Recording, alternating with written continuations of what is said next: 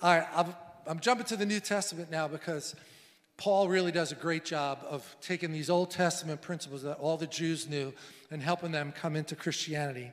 And I want to just keep an eye on the clock here. Don't you love this verse in Galatians 5:1? I'm giving it to you from the Amplified. It says, "It was for this freedom that Christ set us free, completely liberating us." Like, isn't that a good statement of faith? Could we just say that out loud by faith? I am completely liberated from the bondage of sin. The law of the Spirit of life in Christ Jesus set me free from the law of sin and death. That's a good declaration, church. I'm telling you, say that on a regular basis. That's Romans 8:1 and 2, right? Therefore, there is now no condemnation to those who are in Christ, those who are in Christ. You're not condemned anymore. Your sin has been paid for. You're not condemned anymore because the law of the Spirit of life in Christ has set you free from that sin and death. So Paul says in Galatians 5:1, he set us completely free, liberating us. Therefore, keep standing firm. There's the contending part, right? Because every day we wake up, I believe you should start on your knees and invite the Lord in and say the Lord's Prayer. However, not religiously, but in a way that says, Lord, I need your daily bread again. I recognize you. I'm hallowing your name. I'm worshiping you. I'm recognizing you're my king.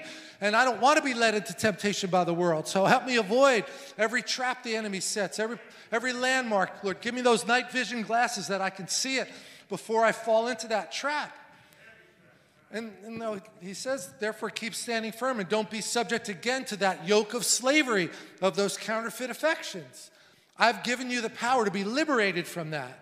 But then he warns us in verse 9, a little leaven, what?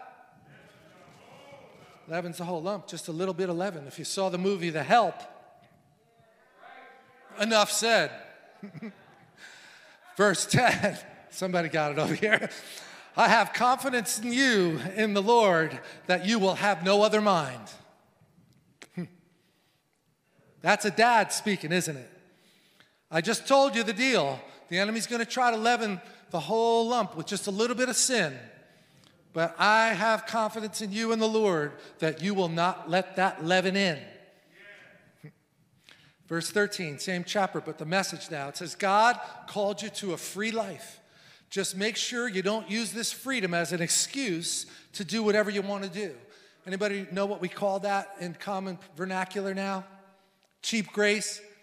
Have you ever heard of this? The fact that you're saved now means that God has to forgive you. So even if you sin, it's no big deal to God because all you have to do is ask for forgiveness. And Paul's like, no, wait a minute. It's not a license to sin. The fact that you can be forgiven doesn't mean you should be loose and sloppy with your life. You're here. This is your window of opportunity. It's going to end someday. Make the most of it. This is your turn right now. Don't allow sin to cheapen you in that. He gave you a free life. Tap into it. Don't let these little foxes spoil your vine.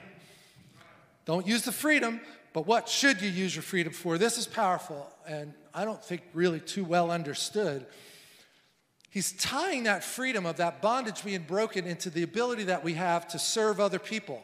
He says, don't let it be an excuse to do whatever you want to do and destroy your freedom by falling back into sin. Instead, rather, he says, use your freedom to serve one another in love. Wow, I don't know that a lot of people would have thought that would have been the answer. And, just so you know, like David and I have been cultivating some relationships with some helps ministries in the region.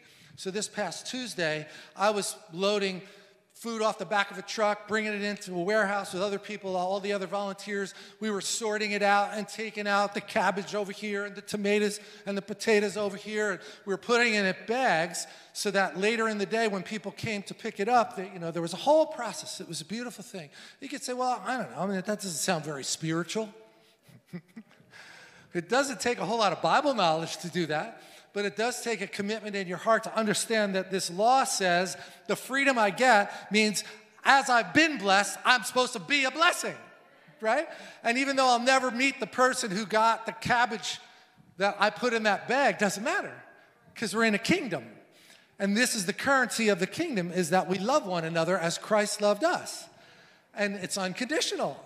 It's just I go there and I do the work for a couple hours and I contributed to the bigger picture of the kingdom. And people say, like, why would you do that? It's because that's what God did for me, right? So as you give, you receive. If you never want to give anything, it's your choice. You don't have to, but it's a generous God. If you've taken on his nature, he puts this in you. And then he says, pretty profound, all the law is fulfilled in this: you shall love your neighbor as yourself. Now, we know that from the golden rule, right? Which is in Matthew chapter 7, verse 12. Treat other people the way you'd want to be treated. That's that same concept. But this is actually from Leviticus. This was a verse that the Jewish people knew. From Leviticus 19:18, you shall love your neighbor as yourself.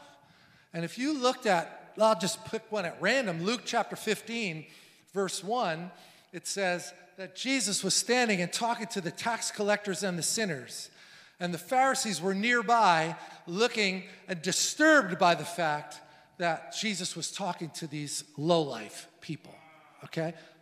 Now, yeah, it is a wow, because the Pharisees were representing God. And they were looking down on these people, the sinners. And it says, this beautiful language says that the sinners were drawn to Jesus. They weren't drawn to the Pharisees. Why? Because the Pharisees were condemning them. That's what religion does. It tries to pull rank on you. So if the whole law is love your neighbor as yourself, it's the great equalizer. It's like, I'm going to treat you as another human being created in the image of God, regardless of your background, what country you're from, how much education you have. If you've got breath in you and you're a human being, you're created in God's image. And if you need food, you should be able to come and get food, no strings attached. Huh. Sounds a little idealistic maybe, huh? Not what he said. If you're going to get free, use your freedom to serve one another in love. All the law is fulfilled in this: you shall love your neighbor as yourself. Leviticus, Old Testament, 19:18. Here's my instruction then: walk in the Spirit and let the Spirit bring order to your life. That's the voice. For everything the flesh desires goes against the Spirit, and everything the Spirit desires goes against the flesh. There's a constant battle raging between them that prevents you from doing the good that you want to do. And then I just gave you a little bit of a commentary here, which I thought was just beautifully written. So Paul makes the point that freedom is for love. Can you say that? Freedom is for love. One more time. Freedom is for love. Whew. Powerful truth. You can't just hold on to it yourself. But basically he's saying this law is a supernatural law. It's all fulfilled in love your neighbor as yourself, but effectively you can't do it in your own strength. Because if you take the freedom to toot your own horn, then you're feeding your pride. And that's not why God set you free. This is to feed the servant heart, like we have this down here, right? Jesus washing Peter's feet is the kingdom. He's the King of Kings, yet he's a foot washer. And the people that have been impactful for God weren't egotistical. They weren't prideful. They were humble people. And God can pour his power through them because God knows they're not going to take it to their own account. And that's anybody. Some people are mightily gifted in the natural and still humble enough, and God uses them because he knows it's not going to inflate their ego. But that's a pretty big challenge, isn't it? So Paul makes the point that freedom is for love. He points to that Old Testament verse, Leviticus 19:18, to love your neighbor as yourself, as a key measure of fulfilling the Christian mission. So would you say that you know what your Christian mission is? Do you even think you have one? And I'm here to tell you, yes, you do, and we want to help you find it. You know, on a general rule, we are reflecting the nature of Christ into the world. We're his ambassadors. That's a mission that all of us have. We're all called to be ministers of reconciliation. And with Christmas coming at this 2020, with the election and all the stuff that's been going on in America, if ever there was a need for a ministry of reconciliation, boy, is this it, right? But who are we going to be? Which version of this? Is it about me or is it about the Lord? And if I'm representing the Lord, I just kind of get out of the way and say, okay, Lord, I want to treat them the way you want me to treat them, not the way my flesh wants to react right now. It's not impossible. He wouldn't ask us to be doing it if it was. And then this man said, this all-embracing commandment can't be obeyed by emphasizing who you are according to your flesh. It can only happen by the Holy Spirit. That's really a profound thought. So let's just ask the Lord right now, Lord, help me yield on a minute-by-minute basis, a greater yielding to your authority and to your spirit in my life so that I could be directed by the pure energy of heaven and not my ego and not my pride trying to creep in and take back over again and take control back over again. And John Wimber was the one who said, how pure is the fuel in my engine? Right? So if it's pride and ego driving my behavior, that's not good fuel. So we want that pure fuel of heaven running us so that our motives are only bound by the Lord's desires, not by our desires. Amen?